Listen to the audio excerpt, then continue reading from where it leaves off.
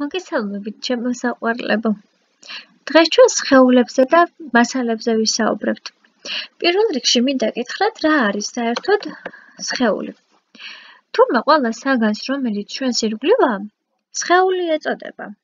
ნახეთ, მარჯვენა სურათზე მოცემულია თქვენთვის ძალიან კარგად ნაცნობი სხეულები. ამ სხეულებს შორის ძალიან დიდი განსხვავებაა. მთავარი განსხვავება და ეს მთავარი განსხვავება, ნახეთ რა არის. თურმე სხეული შეიძლება იყოს ბუნებრივი და დამზადებული. სხეული, რომელიც ადამიანს არ შეუქმნია, ადამიანს არ მოუგონია, არ უფიქრია მასზე, არც არანაირი მასალა არ გამოუყენებია მის შესაქმნელად, არის ბუნებრივი სხეული. ხოლო სხეულები, რომლებიც ადამიანმა შექმნა, დაამზადა, გააკეთა, ჯერ თავიდან მოაფიქრდა, მოიგონა რა უნდა გაეკეთებინა, მერე იფიქრა როგორ უნდა გაეკეთებინა, მერე მოიფიქრა რითი უნდა გაეკეთებინა და ბოლოს რომ გააკეთა, ეს არის უკვე დამზადებული სხეული. ნახეთ, ამ სურათზე ბუნებრივი სხეულებია გამოსახული. პირველ სურათზე მზის სისტემაა, სადაც ჩანს მზე და პლანეტები, მეორე სურათზე დედამიწა და მთვარე, მესამეზე ყვავილები, თეთრი დათვები, ადამიანი. აქედან არც ერთი ადამიანს თავისი ხელით არ შეუქმნია, მის შესაქმნელად არანაირი მასალა არ გამოუყენებია. ეს ყველაფერი თავისით არსებობს, ბავშვებო. ხოლო ამ სლაიდზე მოცემული, ნახეთ, ეს სხეულები ადამიანმა შექმნა სხვადასხვა საჭიროებისთვის. ადამიანები სხეულებს ქმნიან რაღაცა საჭიროებისთვის. აი მაგალითად წიგნები შექმნა იმისთვის, რომ წაეკითხათ, ცოდნა მიეღოთ, მერე ეს ცოდნა გადაეცათ მომავალი თაობისთვის. კარადა შექმნა რაღაცის შესანახად, აი ეს სათამაშოები შექმნა ბავშვებისთვის, ეს ველოსიპედიც გადასაადგილებლად. სხეულები ერთმანეთისგან განსხვავდებიან ზომით. მაგალითად, მსხალი და საზამთრო.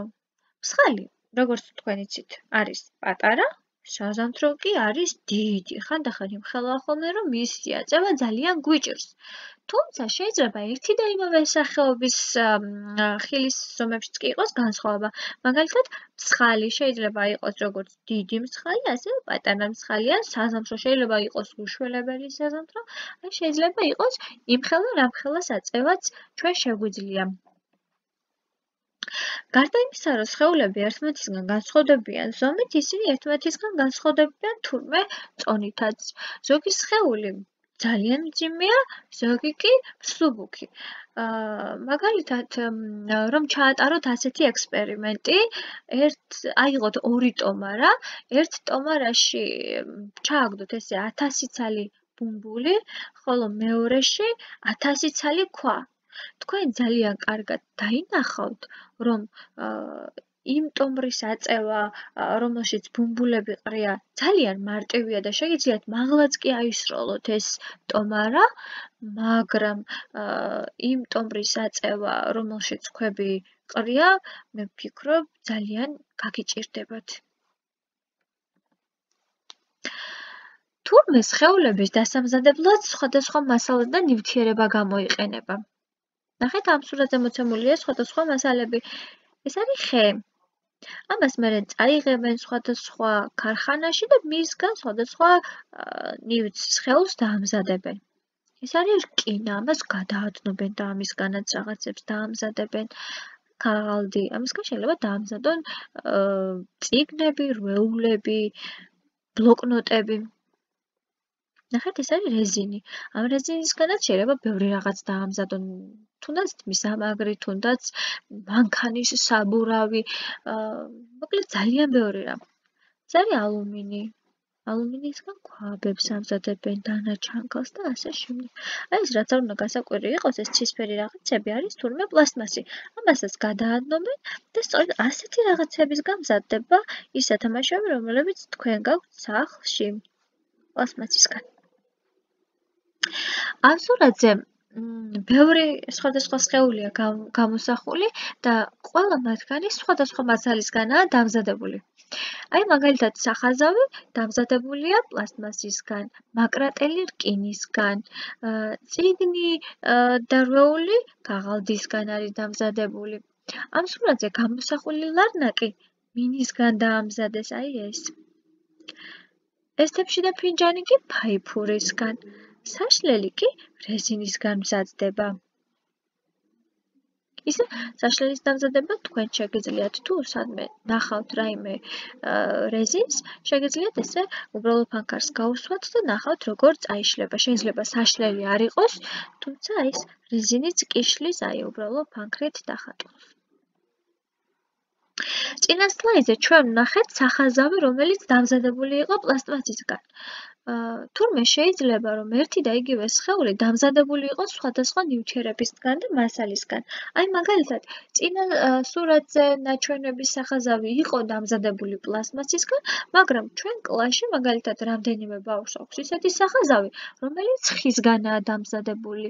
ასევე აქვთ ისეთი სახაზავები, რომლებიც რკინისგანაა დამზადებული.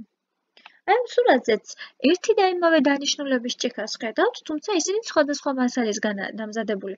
ანუ სამივე ჭიქა არის იმისთვის, რომ ვიღაცამ წყალი დალიოს შემდეგ ამ ჭიქით, მაგრამ ნახეთ, ერთი ოქროს ჭიქა, მეორე მინის ჭიქა, მესამე პლასტმასის ჭიქა. ანუ გავიგეთ, რომ სხვადასხვა მასალისგან შეიძლება დავამზადოთ ერთი და იმავე დანიშნულების რაღაცა ნივთი და ასევე შეიძლება ერთი და იგივე მასალისგან დავამზადოთ სხვადასხვა დანიშნულების ნივთი. აი მაგალითად სურათზე მოცემულია ხის რაღაცა სხეულები, ხისგან დამზადებული სხეულები, ეს არის მაგიდა და გორიალა ძაღლი. ორივე ხის მასალისგან არის დამზადებული, გამოთალეს ხე და ერთ შემთხვევაში მიიღეს მაგიდა, მეორე შემთხვევაში გორიალა ძაღლი. ამ სურათზეც ნახეთ, სხვადასხვა სხეულია გამოსახული, თუმცა ორივე მათგანი რეზინისგან არის დამზადებული. რეზინის ქარხანაში მზადდება ორივე მათგანი. იმედია ეს გაკვეთილი თქვენთვის საინტერესო იყო. თუ რამე გაუგებარი იქნება, აუცილებლად შემეხმიანეთ, მომწერეთ Teams-ში, მაინტერესებს თან როგორ მომწერთ და დიდ მადლობას გიხდით ყურადღებისთვის. გკოცნით ძალიან მენატრებით.